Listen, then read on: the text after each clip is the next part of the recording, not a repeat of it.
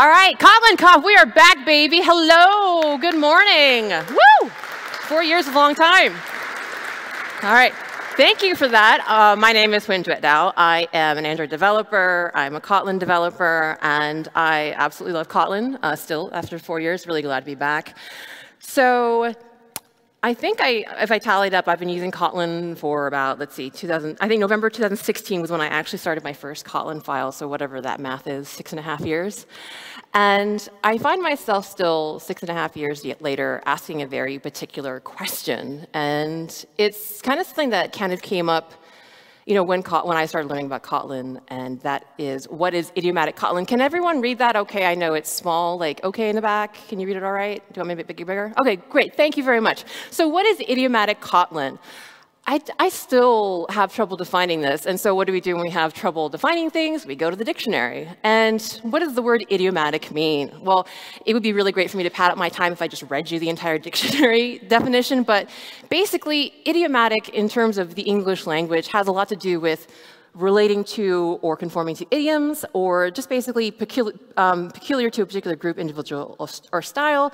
And idiom has several definitions. They all have more or less to do with the idea of syntax versus semantics. That's probably not what it says, but as an engineer, I'm going to interpret it that way. But basically, the idea of an idiom is perhaps something that in terms of language, in terms of words, is more than the sum of its parts, right?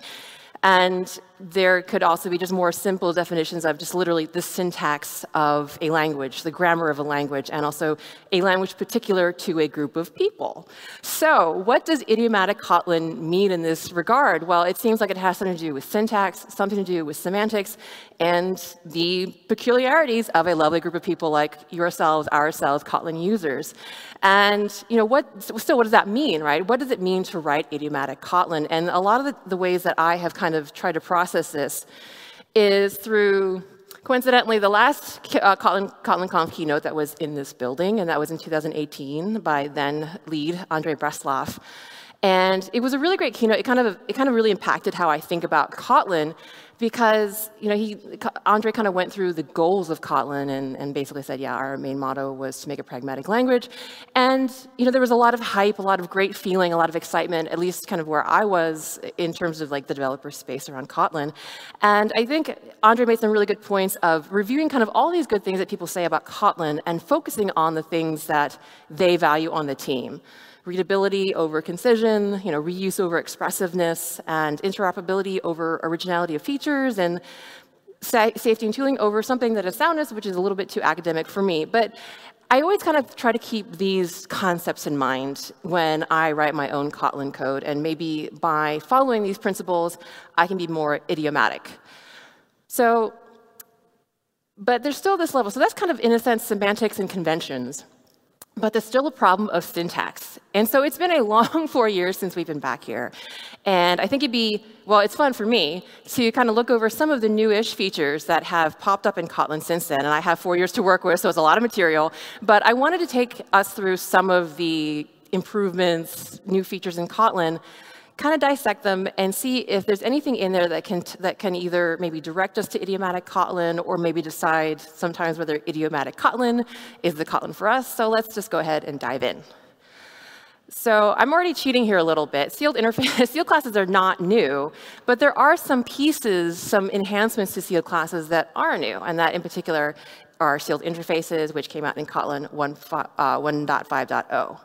So let me pop this open a little bit. So like many people in the last few years, for various reasons, I've been watching a lot of movies.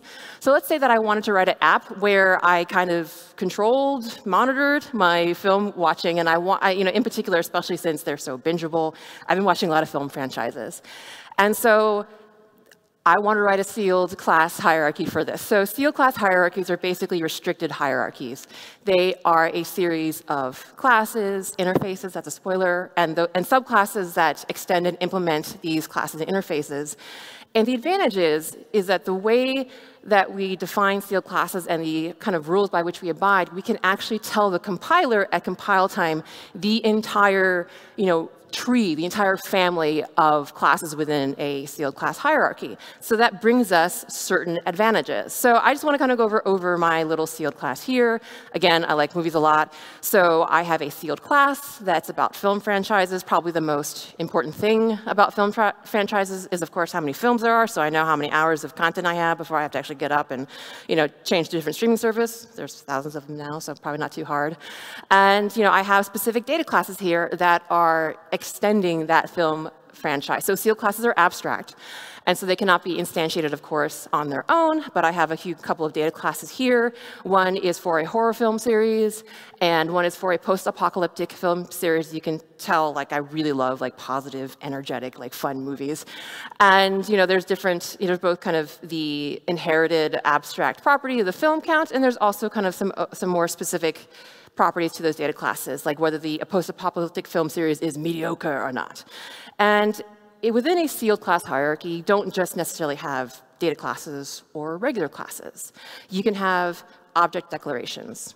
So the difference is, of course, is that if you have a data class or a class, you can have multiple instances of these class in existence, right, in different states within those different instances. But in a sealed class, of course, you're also allowed to create object declarations, which are more or less constants within that sealed class hierarchy. So here I have a couple of films film franchises that I, personally like a little bit. And yeah, so I have both the idea of these kind of single instances within the sealed class hierarchy, as well as more traditional data classes with multiple instances.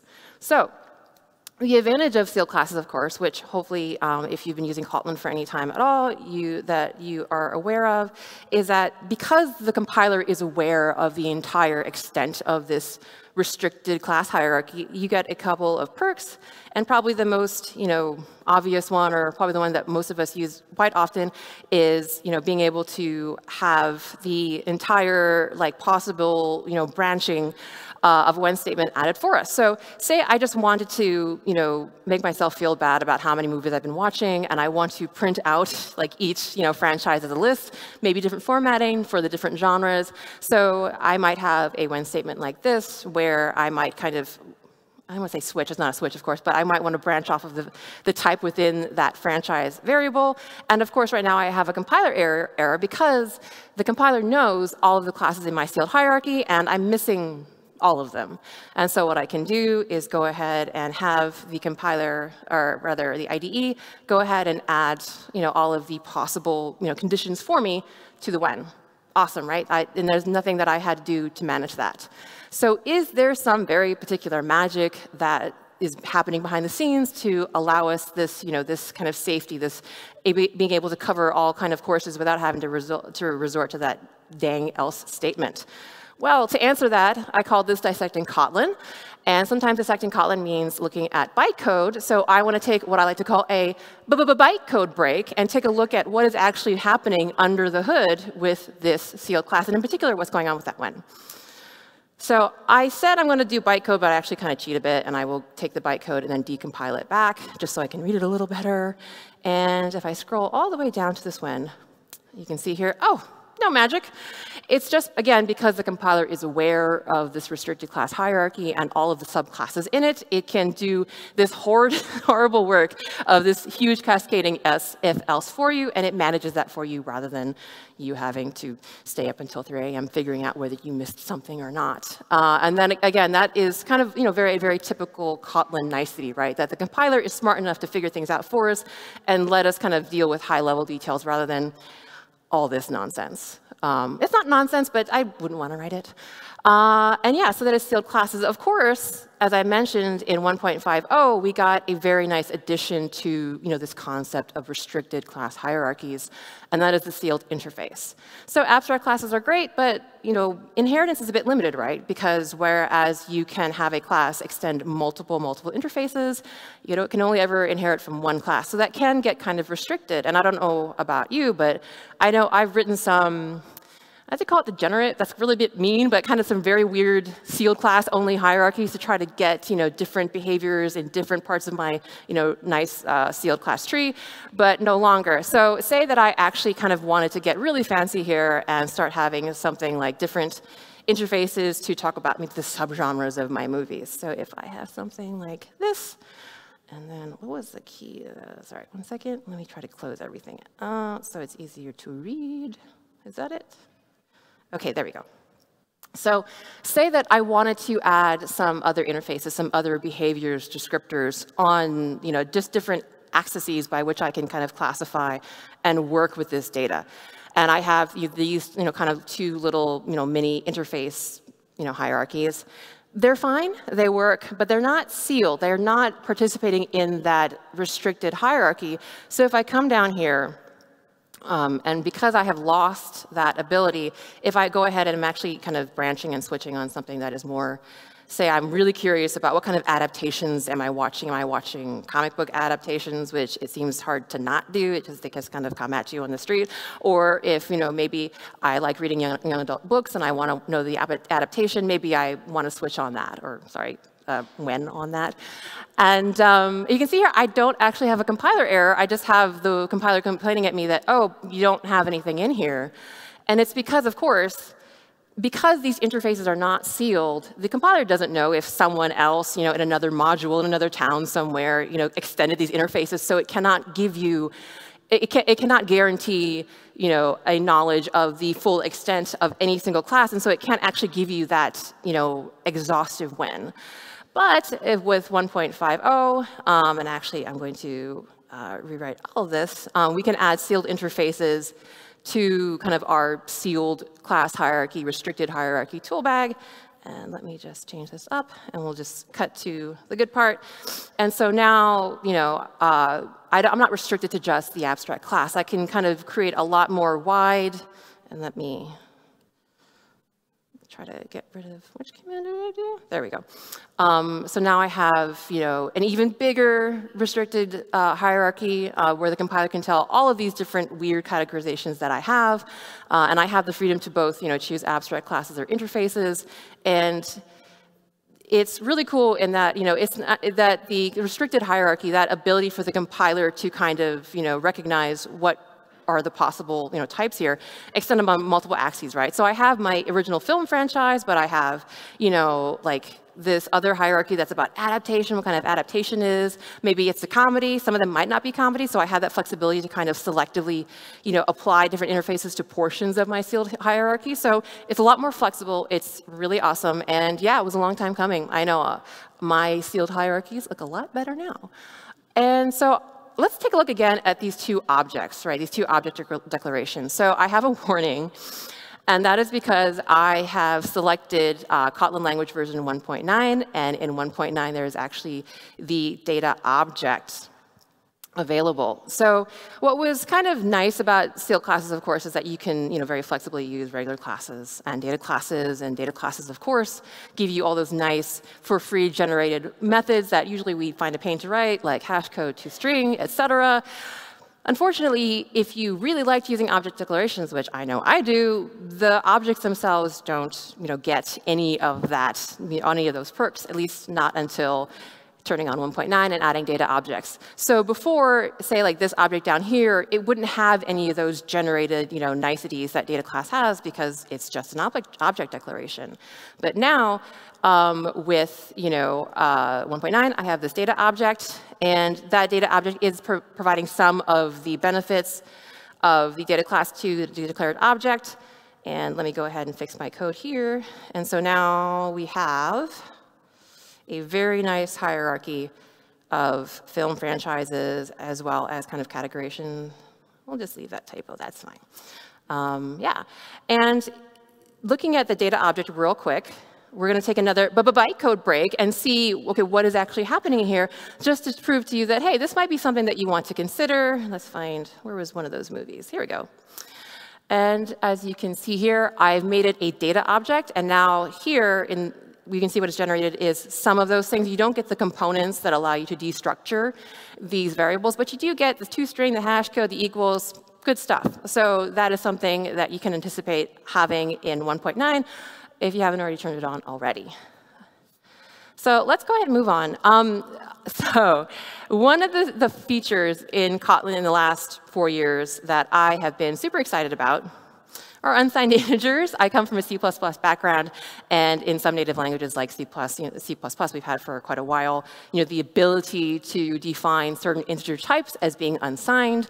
That means that they can only represent values from 0 to whatever is their upper end range in like the positive side of things. So we have that in Kotlin. I'm going to make this just a little bit bigger. Just a little bit bigger. And so the two pieces of this for Kotlin are, of course, the types. So along with int, double, long, and all the other wonderful numbers, you have of those types. And that represents the unsigned version of that type. It has the same bit width, but a slightly different, value range, of course, from 0 to whatever the end range is. And to go with those, you also have suffixes for the literals, because whenever you do a literal, you have to, give a clue onto what kind of literal it is. And so, usually we have F for floats, et cetera, et cetera. Now we have for unsigned ints, U. And omitting that is no good because this is going to be a regular integer, so the compiler doesn't like that. And certainly, if you try to be sneaky and assign a negative value to this positive, or to this unsigned int, rather, no go. So there we go, unsigned integers. Now, it might be tempting, and I was tempted too, to kind of take unsigned integers and use them to make your abstractions more realistic, right? Because, really, we can't have negative people, we can't have negative things. In terms of like the numeric value of negative, I'm sure there's a lot of negative people and things out there. But, it kind of, I think sometimes, you really want your abstractions to really fit. And I know that that temptation to use unsigned ints, use the fact that they're only positive to do that, but that's actually not recommended by Kotlin in the official documentation, and there's a couple of good reasons for that. The first is that, even though we have not had this ability to do strictly positive values, in many languages, we've made use of those negative numbers, right? The negative numbers for signed integers and other signed values get really handy as error signals, as marker values, because they exist kind of in that weird imaginary space that is negative. We can use them as exceptional cases. So of course, a lot of the collections API, return -1 if, say, you're looking for the index of something, some variant in this multiverse of, did I say Hadis? I think there was a multiverse of Hadis. Sorry, Hadi. But anyway, like if, say, I have a list of variant people, different versions of, say, Hadi. I hope he's not listening. And I want to find the index of a particular Hadi in my list. If it's not there, then I get a -1. So again, using the fact that it is signed to communicate something. And so that is, already a very widely used convention, and also it's just really handy. So it's not necessarily enhancing, when we create models, when we create abstractions, when we create APIs to necessarily make it as accurate as possible. There is utility in those signed integers. So what the unsigned integers actually are for is to use the full bit range of that integer, of that long or whatever, to represent positive values. And so let's take a look what that actually means. So if I have an unsigned byte, a byte is 8 bits, right? And we can use hexadecimal notation to write values, and each hexadecimal code is 4 bits, right? So 8 divided by 4, I have 2 hexadecimal literal characters here to represent the value of this unsigned byte. That makes sense. Byte's 8 bits, 2 hexadecimal characters, makes sense. I have a signed byte here. I have 1 hexadecimal character here. If I try to add another, I don't like it. So why is that? Well, it's because of the way that negative numbers are represented in the machine. So this is something I have not thought of in 20 years since college. But basically, to represent negative numbers, Java uses something called 2's complement. There probably could be a very boring talk all about this. Actually, it's kind of interesting. It's not that boring. Sorry, professors. But basically, more or less, the way that Java represents signed integers is to take the most significant bit, and this is very oversimplifying, but using that to indicate whether a number is positive or negative is actually cool math. But that means that if you have a 32-bit integer, if you want to represent a value, you actually are only using 31 of those bits, the first most significant bit being, of course, for the sign. So, that doesn't seem so bad, right? And naturally what happens is, you'll just use the next largest integer type to cover whatever value you actually want to represent. But that gets kind of messy when we are working with very established representations and conventions. So one that might be super common, especially for all my graphics UI family in the house, is ARGB codes. So a very common representation of RGB colors is through this 32-bit integer and having 4 separate pieces, breaking that integer down to 4 separate 8-bit pieces. The math on that checks out? It does check out. And so you have the alpha/transparency channel, and then of course red, blue, green. So traditionally, ideally, the way that this breaks down is that you have 32 bits, and then you have 8 bits for each of these components. Now, I have here a color. It's fuchsia. At least I'm pretty sure it is. I'm kind of used to the Android studio telling me what color that is, but I'm going to trust that it's fuchsia. And so you can see here I have 8 hexadecimal characters. So I have an ability to represent this color in ARGB. And it is actually a long. If I try to kind of make this into an int, no go, because of course the int just doesn't have enough capacity to actually represent the value that I want. So it's actually a long. Now this is where the unsigned integers come in. Because specifically they are unsigned, you don't have to bother with no 2's complement, no losing of significant bits. You get to use the full width of that integer to represent quantities like that. So this is kind of very specific to whatever your domain is, whatever your problem is, but it can be really handy to not have to worry about certain things, like the fact that these 3 values are conceptually and in many ways different values. I have some minus number that's very large, I have a very large long number, and I have some presumably very large unsigned integer number. So the problem is that, yeah, when you're working in graphics and even any kind of other kind of representation that kind of breaks down an integer into bits like this, there's a dissonance between the bits that are in the machine and the interpretation of those bits, right? So if you look down here, I've run this code and I've actually broken down the bits of each of those numbers, and if you can see between the hexadecimal format or the binary format, all 3 of these numbers have the exact same bits, in the representations, but the interpretation of them, the meaning of them in the code is quite different, and that's where it gets kind of messy, and you have to convert from different things and make sure you've got the right types. So this is what unsigned is for, to give clarity to these kind of seams where the ideal theoretical thing that we were representing is a little bit different when it's actually in the bits and bobs of the bytecode. And yes, so if I have here the same fuchsia color in unassigned ints, you can see I can use the full integer and use the nice hexadecimal notation, and it's less confusing. And generally speaking, especially if you're in a position where you're interoperating with a lot of native APIs like C++, it can be handy to have, again, this unsigned representation because the mapping from, say, native APIs to Kotlin is a little bit more clean. So yes, unsigned integers are awesome. Yes, it's really cool that they go from 0 to positive. But again, I think this kind of goes again to what is idiomatic Kotlin and kind of understanding what that means. And part of that is, of course, it's your code. You should do whatever is always best for your problem and your project.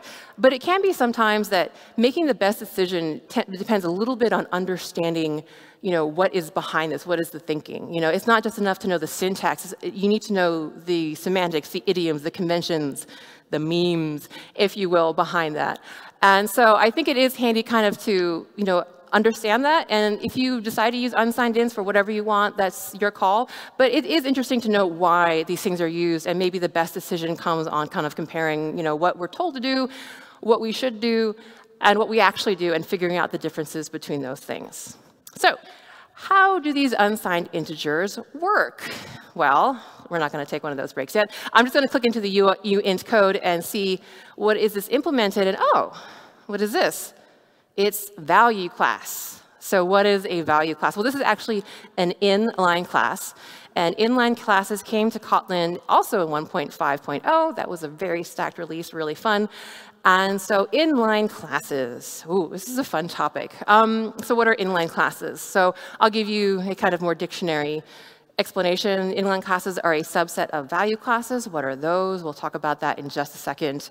So but basically, they are a wrapper around a single property, And what happens is that you can create this value class. You can use it as if it was a regular class. But eventually, instances of that wrapper within your code will be actually inlined with the underlying property value. So before I get there, there is a lot of very interesting, discussion. I'm sure most of the super Kotlin enthusiasts in the room have already, heard about this. But I think what's really interesting for me as a developer with Kotlin is that it has exposed me to a lot of concepts, a lot of things that, I just never had experiences before. So Kotlin was my first experience with functional programming, with some of these different concepts where, I kind of worked more low level. And it was really nice to be exposed to kind of different concepts, different ways of thinking, and bringing that thinking, bringing those considerations into my own day-to-day life programming, which is awesome. And this was a rabbit hole that I went down recently, which is really cool. Explaining it is way above my pay grade, but there are some really amazing documents that the team has put out there, design notes, as well as content by Svetlana very recently, kind of explaining this. But to kind of give you a very bad paraphrase of it, there's this idea of value classes. And so, within Kotlin, we do have a number of primitive standard library classes like int, long, and double. And these aren't exactly primitives, right? They're wrapper classes. But they do have the advantage of, they are able to take advantage of, some primitive properties. And what's really interesting, and which is kind of what the concept that I'm trying to understand now, is that in this document, it says that, hey, these classes do not have a stable identity at all. And I think it's a really cool concept because, again, value classes, right, are classes that hold value. Now, most of the user-defined objects that we create in our, in our development, in our programming, have identity, right? If I have my object 1, my object 2, they might hold the exact same value, but they might have the exact same, property content, but they are still distinct objects. If you use structural equality on them, the double equals, yes, they will come out as equal because structurally the content is the same, but they are, they might be references to different, instances of the object. So if you use referential equality, the 1, 2, 3 equals 2 different instances, despite having the same value, will not have referential equality. And I guess just like, say if I'm an object, I'm not an object, but I might be an object, and you just clone me, and boom, there's a second win right there. Actually, my last name is Dao, so I might be a data access object, but that's like a whole nother conversation beginner. But so if you just poop down magic, poof, there's another win right here, right?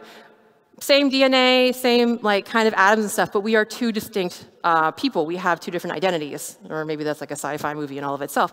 So this is that kind of concept of identity, and there are things that are both, I think, from a theoretical, abstract perspective, but also from just a performance perspective that these kind of differences imply and have impact on.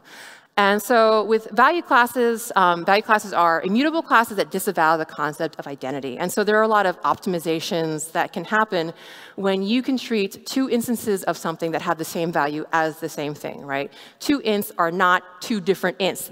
If an int is 3 and this int is 3, they're just 3. There's no inherent distinct identity. And so when we have value classes, it allows us to create user-defined classes. It allows us to have things like type safety, but at the same time to take advantage of this concept of the idea that these 2 things being of the same value are the same thing. And so we get into things like stack and heap and object allocations and the advantage of that. If you're super interested, and if you are, you probably already know about Project Valhalla, which is basically kind of augmenting the current JVM model with value objects, with user-defined primitives. And of course, once JVM gets it, then us in Kotlin world get it too. There's a really great video where Svetlana talks about all of this much better than I ever could, and also kind of the future projects, the future direction that this will go. And again, this is just totally fascinating to me, right? This is just something that I think, I might have heard of in my periphery that doesn't necessarily affect me now in my day-to-day Kotlin life. But again, I think something that's interesting about, programming languages is that it's very much like human languages, right? They evolve, and there is something of hey, I might know a vocabulary list of, I'm learning Japanese right now, so I might be able to memorize an entire vocabulary list of Japanese, right? But if I don't have the grammar, then I can't actually make meaning there. And furthermore, even if I know, the verbiage, the vocabulary, and the grammar, there is still meaning. There's still semantics. There's still culture and memes and other things that add additional meaning, right? There are idioms that go in there. And I think that they come very much like Kotlin in any other language, right? You can learn the syntax all you want. If you write it like C++ code, it's going to be C++ code just looking like Kotlin. So idiomatic starts to be more of using the grammar correctly, using, applying these different, ideas and concepts and conventions and memes, into the things that you create and things that you write. And I think that's absolutely fascinating. Anyway, just go check that out. It's, again, way above my pay grade, but it's pretty cool. So in terms of value classes, you can create a value class. You give it one single property, and it wraps that property. You can use this class wherever you want in your code and get all the type safety, get to add like business logic around it. And ultimately, what happens at the end is that rather than having this class instance everywhere, you have instances of that actual property that it wraps around. So this is this is actually a real life example that I did at work very recently. So I'm currently working on a video editor, and there's a really cool. Let me actually zoom in this like really, so you can see it a little better. So there's actually a genuinely very cool time unit that was invented by Facebook. So when you're working with audio and video, you have to concern yourself a lot with frequencies, frame rates, all that stuff. And heaven help you trying to sync all these things together, right? Because these frame rates are just, there's no common multiples here. Some of them are floating point values. And working with video and computers is kind of tough, right? Because all of these different frequencies are just a mess in and of themselves. And then you throw floating point logic into that. And so to circumvent that problem, we really would like to work with nice round numbers. And so what basically flicks are is a unit of time that is 1/705,600,000ths of a second. That number basically is some lowest common multiple of all these very common frequencies added together, multiplied by 1,000.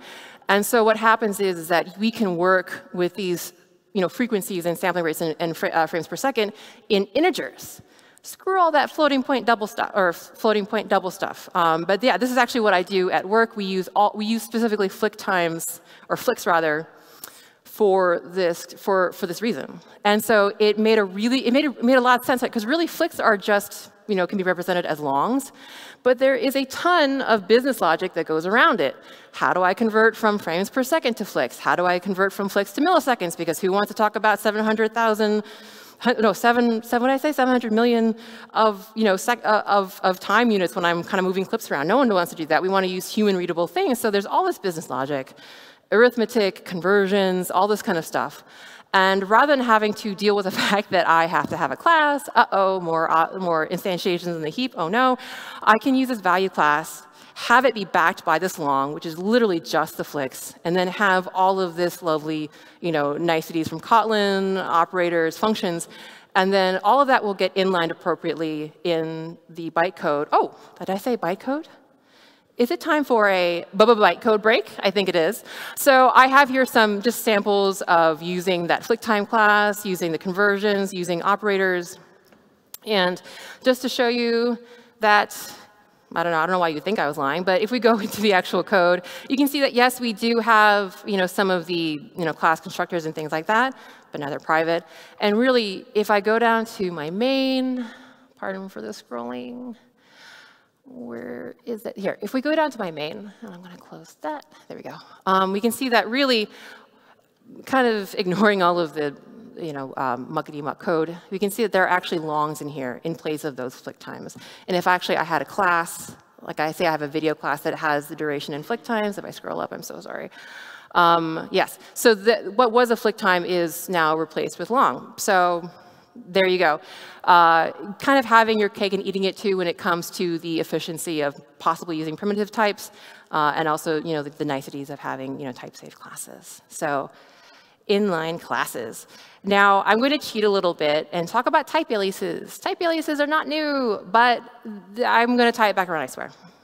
So just quickly, I think, okay, so the reason I'm talking about this is that, with this influx of new tools and influx of new ways to represent things, right, the question of what do I use for what is a very real and legitimate one. And I honestly think that, I'm not just conveniently trying to shoehorn this into my theme, but the choice of what to use where and what best, makes your representation and your abstraction is an important question, right? And there might be an answer that is super idiomatic. There might be an answer that is less idiomatic. And it's kind of knowing the rules, knowing the guidelines, knowing what makes something, more Kotlin-y, knowing that allows you to make more informed decisions, right? Sometimes you got to break the rules, but it's important to know what the rules are first before you break them. So just really quickly, type aliases are basically just shorthand for complex or verbose types. So say, I have some very, complex types. We're going to go back to the movie thing because I've been watching way too many movies lately, and let me open that a little bit up. So say I have some kind of film class. Not like a film class, like a coding class, not like an actual lecture. And the film has a couple of generic parameters, one for the genre and one for the antagonist, that is in this movie. And say I'm tired of writing all of these very long, parameterized classes. I can use a type alias to create a shorthand, to create a nickname, for these, more verbose types. So say I have a film. The genre is horror, but I kind of want to leave the antagonist open. I can write a very simple shorthand horror movie type alias and still have that, one of the parameters kind of exists within that type. Say that I'm watching a film, the genre is survival horror, the antagonist is a zombie. I can just call that a zombie movie rather than having to type all this out every single time. And that's kind of one of the main, I think, recommended use cases is kind of complex, generics. The other kind of very recommended instance in which you want to use type aliases is for function types because, function types are amazing. It's really awesome that functions are first-class citizens in Kotlin. But kind of looking at a lot, kind of long, long lists, parameter lists, or kind of wide swaths of function signatures can get a little bit difficult, especially because signatures often can be very similar. I know, so I'm an Android dev, and a lot of times I've got a bunch of callbacks coming out from my composables, and maybe all of them are, no parameters, unit return type. They're all the same signature, but they might have different semantics, they might have different meanings. So it's kind of nice to use, type aliases to provide some clarity. And you have some function type that just has a seven, parameter long list, you get to type less. There is something that's really important to note here, and that is that if the signature of whatever you're type aliasing matches another type alias, they are still assignment compatible. So this is not actually a new type, it's just an alias, it's a nickname. The underlying type beneath still exists. So I can have something here where maybe I have, a handler to, when some studio announces a new sequel, and I might have another handler that announces when, I don't know, someone's watched the movie for some reason. The signatures are the same, right? They're a single integer parameter returning, returning unit function. So to me, they're different, but to the compiler, they're not. And so I can make mistakes where, say, I have the one handler, but then I pass it to the wrong property on something else because they're assignment compatible. And that's something I actually forgot to mention with value classes. So with value classes, even though they will be ultimately inlined by whatever that single property that's backing them, they are not actually. They become their own types. So you do have some type safety there because you do not have assignment compatibility with whatever value class you have with the type of that single property that lives inside of it. So again, those are kind of I think as we're kind of getting all these new features and figuring out what do I need to use where, it's those small kind of details that can help you make the decisions that are best for you. And I'm running out of time, so let's talk really quick about SAM. SAM being single abstract method interfaces, or if you want to type alias it, or not really its actual name, functional interfaces. So what is a single abstract method interface? It's an interface with one abstract method. And of course, SAM interfaces can have multiple non-abstract methods, but they are defined by this singular abstract method. And especially if you did a lot of Java before we had Kotlin, you remember what that was like. You might have, in adopting Kotlin, in kind of getting into your interoperability story and adopting Kotlin, you might have had, how to do with SAM conversions. So Kotlin has had SAM conversions for a while, and they're specifically for interop with Java functional interfaces. I'm running out of time, so I'm just going to skip down and give you an example. Ooh, that is so tiny. So if we look at, wow, that is really tiny. Hold on. There we go. We'll pop it back open for everybody. So, often in Java, before we all had lambdas, we would often have these, single abstract methods, functional interfaces, as a kind of way of passing around behavior in the same way that we do now with lambdas, but, with the tools that we have with interfaces and functions. And so when you start getting into, interoperability and adopting Kotlin, you might have this, less ideal interface with a single method, and you want to use lambdas. Well, you could have your cake and eat it too, because very early on, the Kotlin team gave us SAM conversions. And basically what a SAM conversion is being able to use a lambda in place of something like this, which would be an object expression implementation of this single abstract method. And basically, rather than having to write this object expression, I can use a runnable, and the compiler will just take this lambda and do the work of actually, creating an object expression that implements this interface. I don't have time for another bytecode break, but we're just going to talk about functional interfaces. So again, what's interesting is that Kotlin always evolves as a language, and SAM conversions were originally just part of the Java interop story. You could not do this kind of syntax with Kotlin interfaces, and that was a specific language design choice because the team wanted us to focus on the fact and treat functions as first-class citizens. But in real life, things are not so clean, and some of us, have very different value use cases for wanting Kotlin interfaces to have similar syntax, right? We want to have, compatible syntaxes, between even our Java and Kotlin code. And so is it 1.5? I didn't make note of it. But actually, I think this is, I forgot where I put it, but we now have Kotlin interfaces, functional interfaces, and if you add the fun keyword in front of a regular Kotlin interface, you can actually use this SAM conversion syntax, and you very explicitly have to use the fun. So you have to have the fun. So just to wrap up, very quickly, I'm sorry, there's all these new different features in Kotlin, and again, what idiomatic really means maybe ultimately doesn't matter. What really matters is what is best for you and what you are doing. But it is helpful, as we're trying to express ourselves with Kotlin and any other language, to kind of have an idea of what the grammar is, have an idea of what even in real people language culture and history, but conventions and memes and patterns, and in order to make the best decisions that you can with your Kotlin. And yeah, what is idiomatic Kotlin is a great question, but even more important of a question is, what code is best to solve your problem? So yeah, that is my time. And yeah, enjoy Kotlin Conf, and definitely check out the documentation or the document on value classes. Is really cool stuff. But yeah, thank you for the time.